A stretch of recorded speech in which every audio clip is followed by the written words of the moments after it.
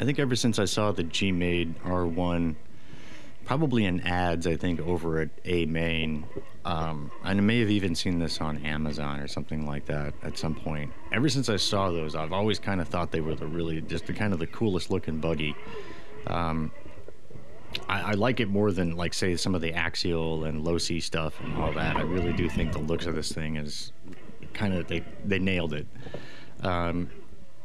Because it really does look like an actual, rock buggy. And so I couldn't pass it up. I ended up getting this thing for a fraction of what you would pay new to build a kit, and then, of course, get all the stuff, the electronics to put in it. Found it on Facebook Marketplace. I've mentioned it before. If you're not in the general practice of going there every couple days and dropping a couple search terms in to see just what's out there, do yourself that favor and keep an eye out. This is how you can get pretty decent crawlers for a much more affordable price than buying brand new. So, the people that have these, I think, love them, and they understand what their limitations are, and they work pretty hard to either upgrade to get around those limitations. And then the other people that don't have them just think that we should all buy axial Capras.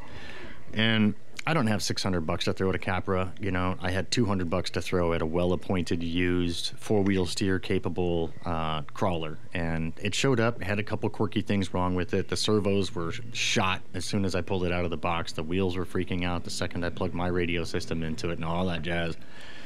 And so, it was probably about a $50 setback, reaching into my parts drawers to pull out 2 fresh servos in order to be able to throw on this thing. I was a little annoyed by that. Not to mention the guy, I think, vaped, and the thing just absolutely stunk. And I don't mean to complain, but I smoked for 34 years of my life, so I literally had no sense of smell for over half of my life. And so when I finally stopped smoking, I finally realized exactly how bad that stuff smells. And when I pulled this thing out of the box, man, I felt like I needed to fumigate my apartment. Anyway, after getting it outside last night and kind of running around and spray paint and all that good stuff, now I think I've kind of got the smell a little bit tamed. So that was one of the first things that really struck me. What else can I say about this thing? People that have them love them. They often complain about the wheel and tire setup, and I do not disagree with that in any way. I think these are more geared for like a monster truck basher and not necessarily a rock rig like this. They're a little bit too wide at almost 2 inches, and so they push things out too much. There's too much width to deal with trying to turn in tight spots.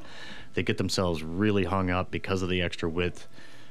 There's a ton of actual, physical traction capabilities about them, but there's just a couple things that they sort of lack.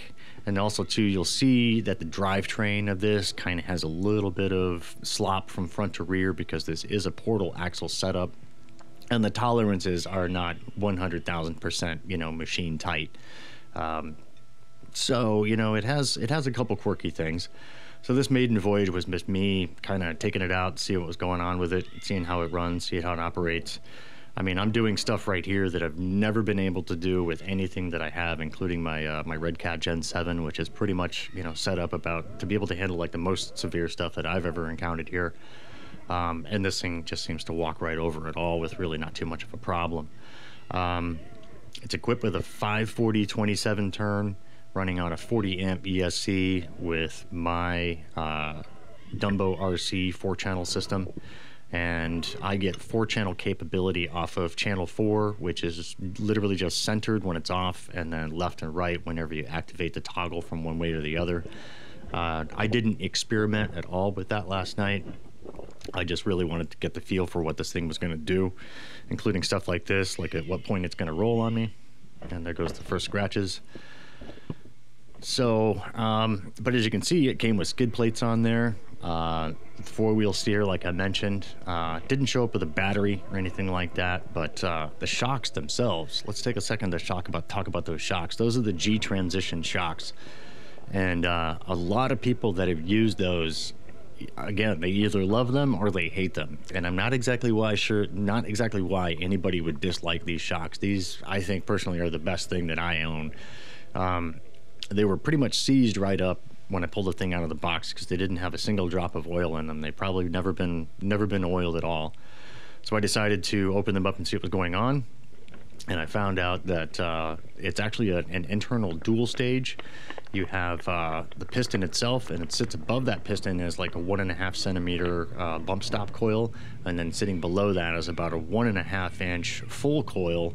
And so that piston plate rides in the middle of those, so it doesn't let it fully bottom out.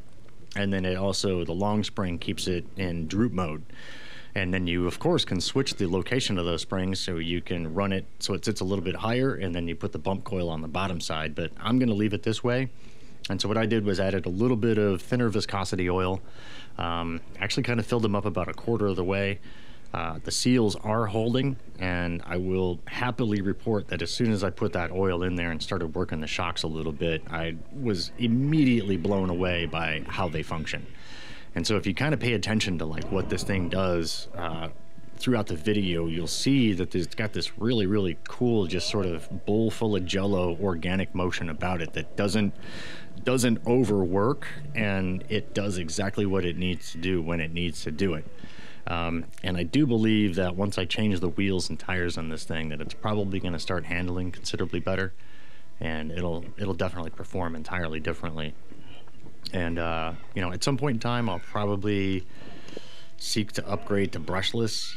Not just yet, but that's definitely going to happen, which means a full ESC overhaul, and then, you know, I'll probably look to put in some much higher strength, higher capacity servos in these as well. And I think if I go and do all of that, and I'm really going to push this thing to that point, that would probably include getting, say, like Capra F9 axles on here. That seems to be a common thing that a lot of guys are doing with these. I joined the G1 message board over at Facebook, and those guys are actually really helpful, and they seem like they all really love these rigs. Everybody that has them really likes them a lot.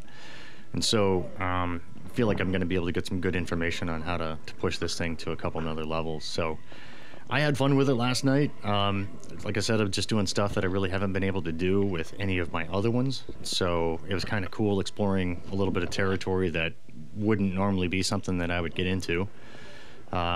It's got its faults, but I am not in any way unhappy by that, about that at all. I think it's just a matter of learning what the crawler does and what it's capable of.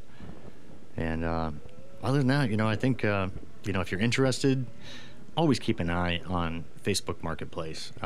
If you're going to go shopping for a new crawler, or you want to find out how to get something that is affordable, just like Tom Lee RC did a big video the other day about the whole keeping an eye on Facebook Marketplace and keeping an eye out for cheap crawlers, or how to find cheap crawlers.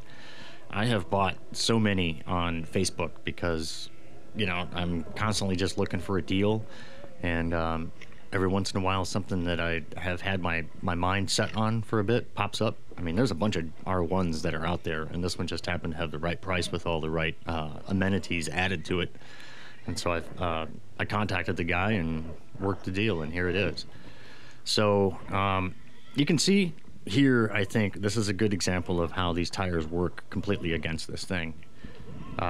See how it just got thrown off of that, and that was because the front wheel, as soon as it unweighted and did some stuff there, the tires were a major factor in all of that right there.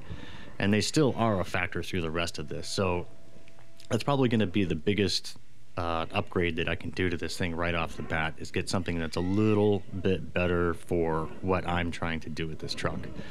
So it's got the power to flip itself right back over, but it's also got the power to get through a ton of different stuff too. So it's all about learning how to run your crawlers, and it's all about figuring out what they need and what they don't need. So this is part one, and I do have another part coming up. I just got to get busy on editing that. So once again, thanks for being here. Thanks for watching. Please do feel free to hit that like and subscribe if you haven't already. I just film running videos, basically, the occasional how-to, and I buy lots of random crawlers. Take it easy, everybody, and I will see you on the next one.